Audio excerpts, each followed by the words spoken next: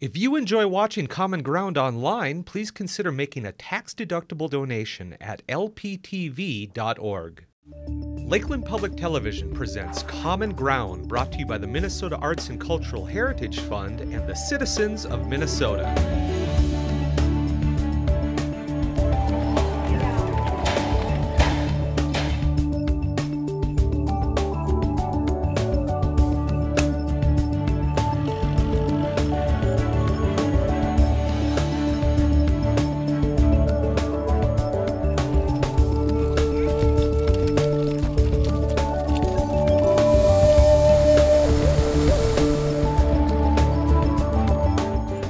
Welcome to Common Ground. I'm your host, Scott Knudsen. On this episode, follow Wesley May of the Red Lake Nation as he and his crew paint this 50-foot mural on Bemidji's wastewater treatment facility.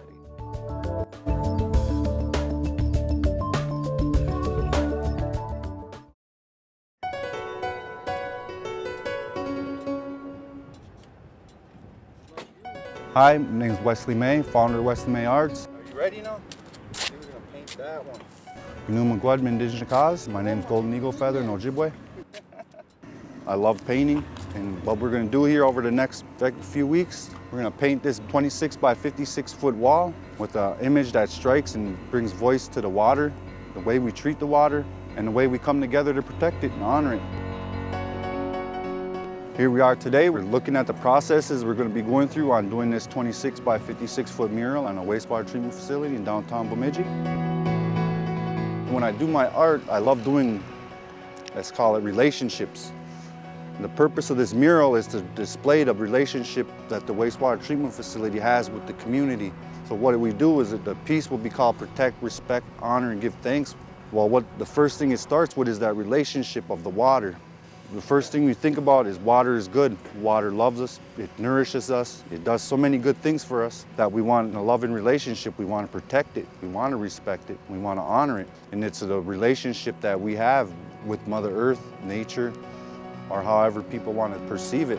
So when we think about water, we automatically think about the goodness that it brings. We want to protect it, we want to respect it, we want to honor it through giving thanks for all the blessings that it gives to us. And that's what we're here to do today. You know, I've been a visual artist for over 20 years. Now it's just it transferred from being outwardly with everything, but sharing what I'm going through inside. And that's what I love doing.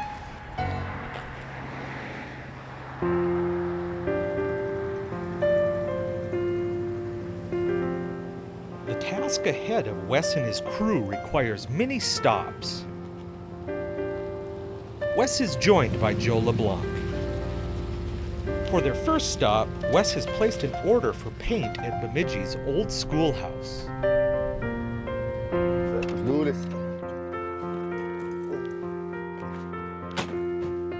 Well, good afternoon, people. We're here at the old schoolhouse ready to pick up some paint, supplies for the wastewater treatment facility project. Care to join me? Here we are.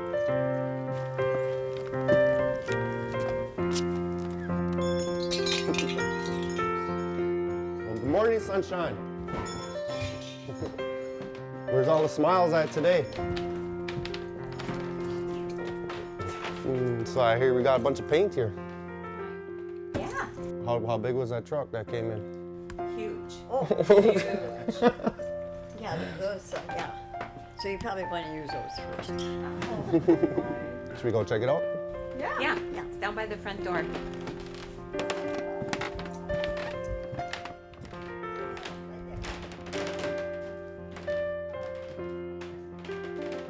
Oh, it's right here. Here we go, here we go. What we got? Got gallons and gallons. The medium, the varnish. It's all there. Yeah.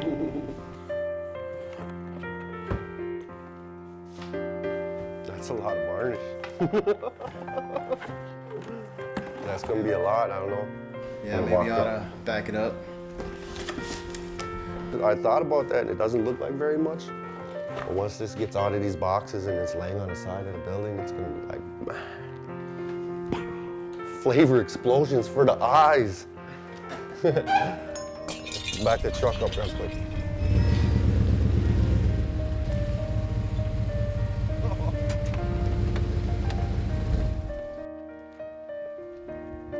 Exciting, exciting. That's what it's all about. That's what it's all about.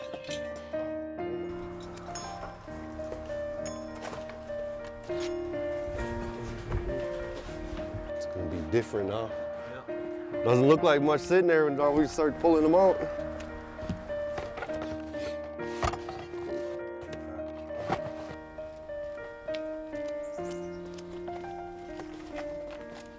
Yep. Here we go, right here. Okay. Thank you, Lois Dale. Oh, yeah. Old School has been such a help and inspiration to everything that I've been doing my whole life. Oh, thank you. I thank you. Thank you for what you do in the community. Okay. Diane's dance studio. Gotta be there.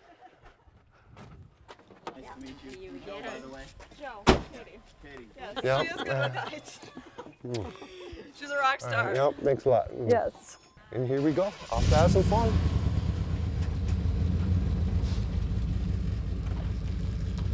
That would be fun. We're going to start out with a Liquitex gesso. It's a thick medium. It's going to bond to the concrete. And when we go over that, it'll be white so that it'll brighten it up so that it's not a gray undertone. So then we'll start with the acrylic, 100% acrylic paints so that it's very flexible and it dries fast, but it's very easy to work with once you start mixing it. Then we'll go through with a Liquitex brand clear coat over the top so that it'll last for a long time. Maria, there's two big eagles up here. From the blessing, a new beginning. Them are huge too. Wes and Joe are off to Acme Tools of Bemidji to buy and rent the equipment necessary to paint the tall wall. Think you'll need earplugs? I don't know. I don't know if I can handle listening to you holler when you're hanging on to that basket up there. So that's what we got here. This is my Spider-Man gear, all right? We got this here. They're not gonna let me do that though. So what we're gonna do is go with some harnesses and we're gonna pin ourselves to the basket so that we're not just standing up there getting ready to fall. We'll get the hold on for just a little while. We need these so we're visible. Yep, so everybody sees us. Yep. Wondering what we're doing. As you know, we're gonna be smiling. Say westmarriage.com every little while. This is a safety harness.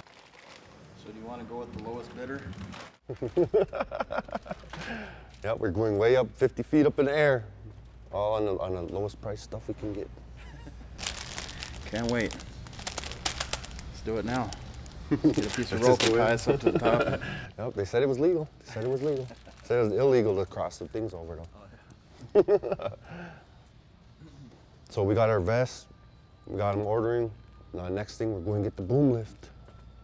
And go way up here. Jumping off the top and painting, that's all is going to be the challenge. It's going to be a lot of fun. That's the main thing, is we always got to keep smiling during this.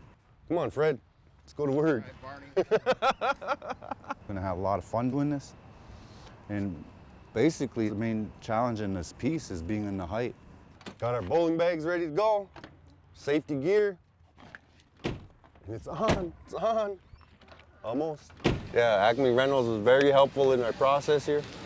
Yeah, but we'll be backing up over here. We're getting a big 50-foot lift.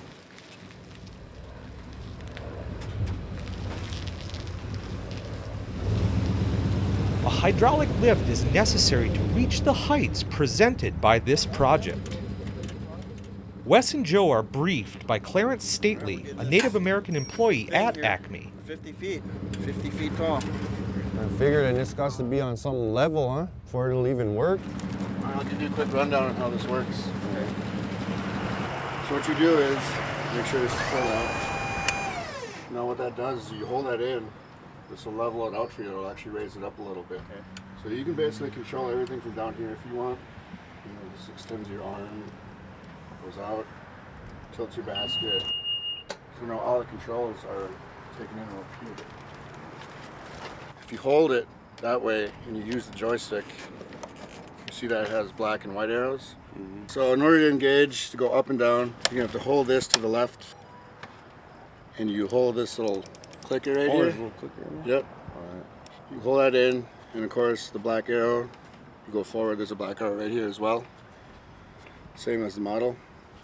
Push that forward, your basket will start to lift up. White arrow, go down. And if you want to go up, tilt that forward. Okay. And then you start going up. So it's all fairly simple. Okay, how would this be on a hill? Is it? As long as it's not too steep of a hill, the arms will level it out for you. So it automatically does that. It'll let you know.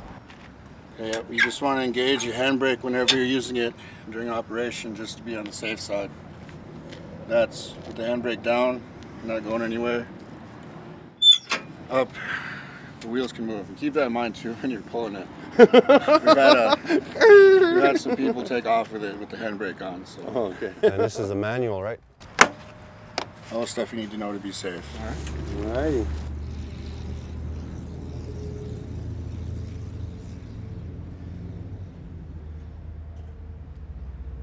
My main challenges in this, and what I've noticed about everything that I do, and I know a lot of people relate with this, the main challenge is myself.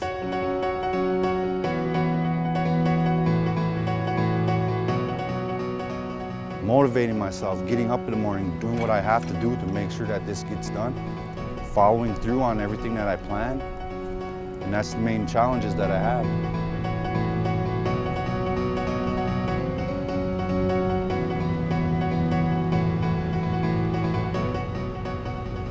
There we go, WesleyMayArts.com, living it up, living the dream.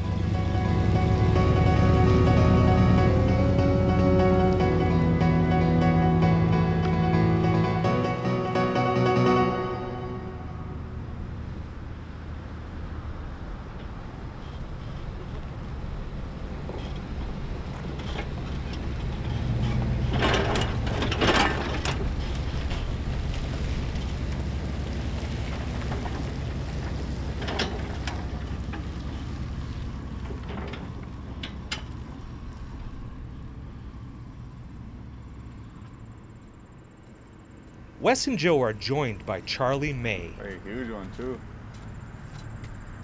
And their friend soaring high above.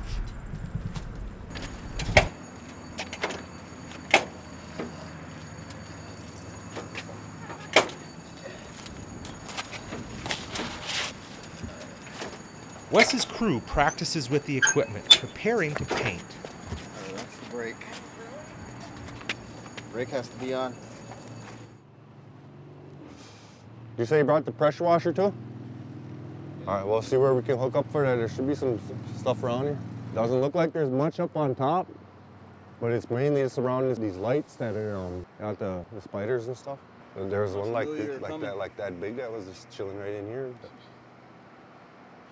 But there we go. Put some tobacco down, ask them to move while we paint their apartment, and then they can come back. Chill on your art.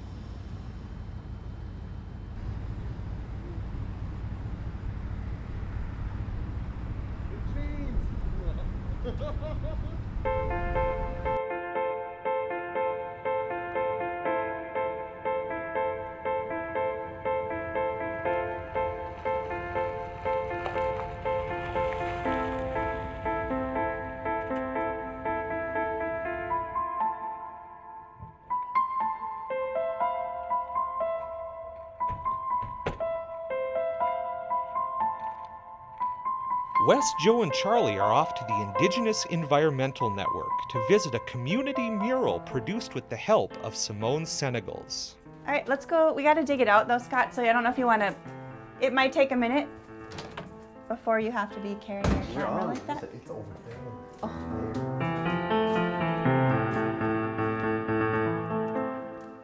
Yeah, something behind you. Says ask questions. Okay then. All right, so yeah, it is kind of behind a lot of stuff. So maybe get these out of the way and then I'll move these lights out of the way. Oh, that turned out beautiful. Yeah, didn't it? We had some really good workers on it. And then maybe we'll put it in this big room.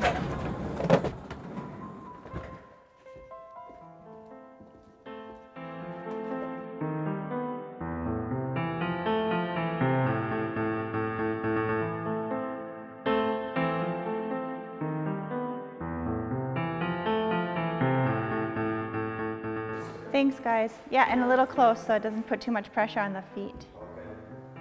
That's good. I think that's about perfect.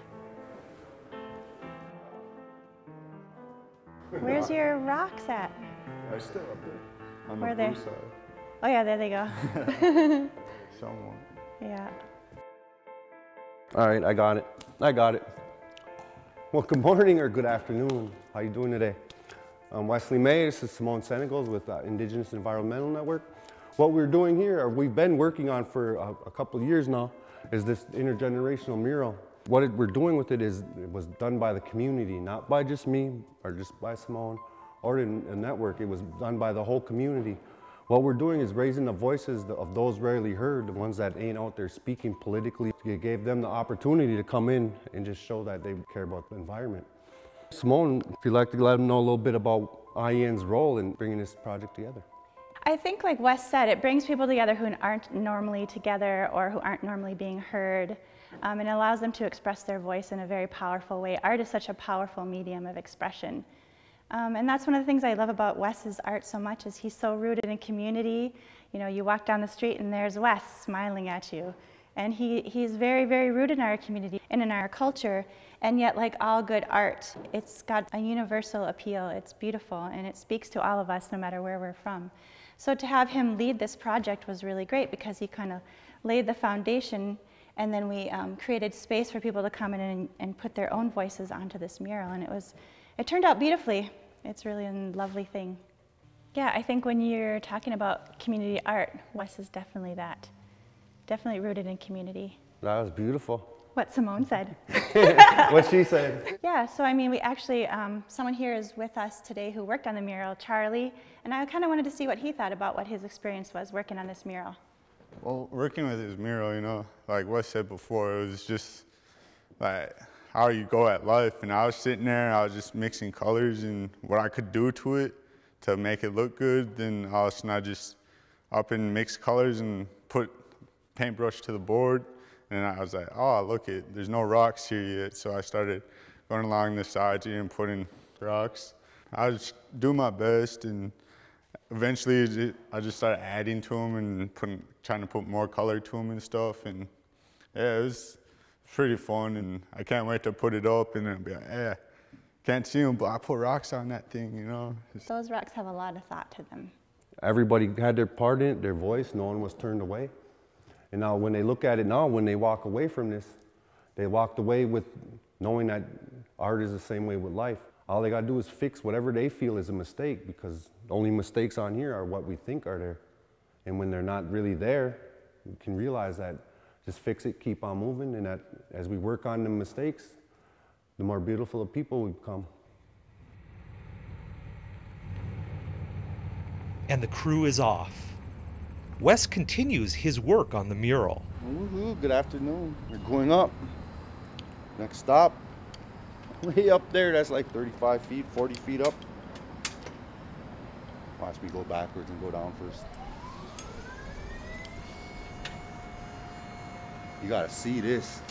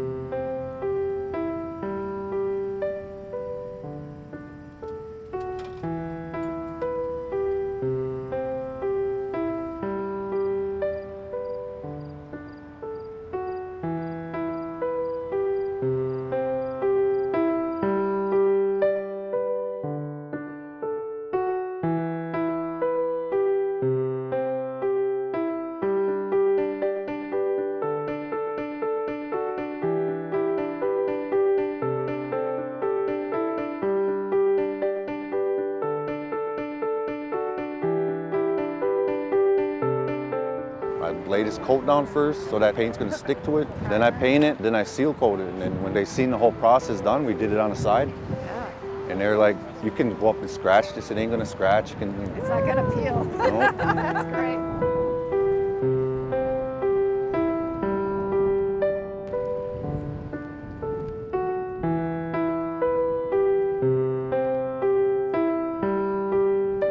Oh, Anin. I heard there was somebody doing graffiti out here. Help, they had it all over. Oh, so it just get started then? Yeah.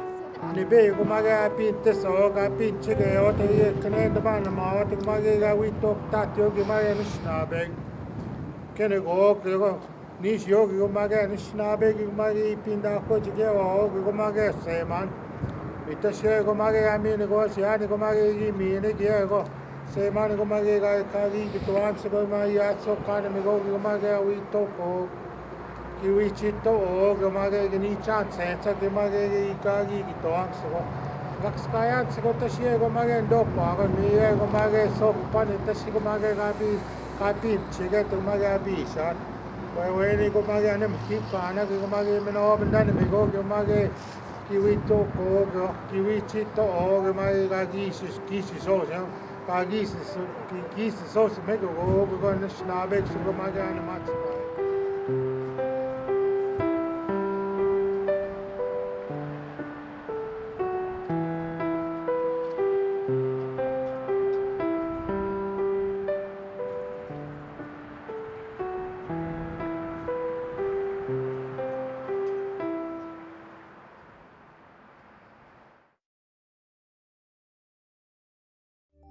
Thanks for watching. Join us again next week on Common Ground.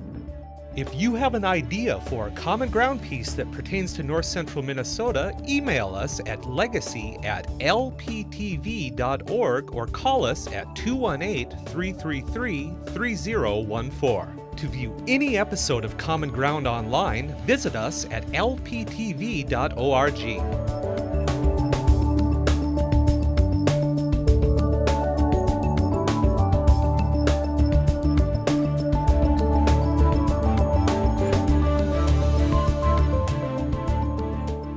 To order episodes or segments of Common Ground, call 218-333-3020. Common Ground is brought to you by the Minnesota Arts and Cultural Heritage Fund with money from the vote of the people November 4th, 2008.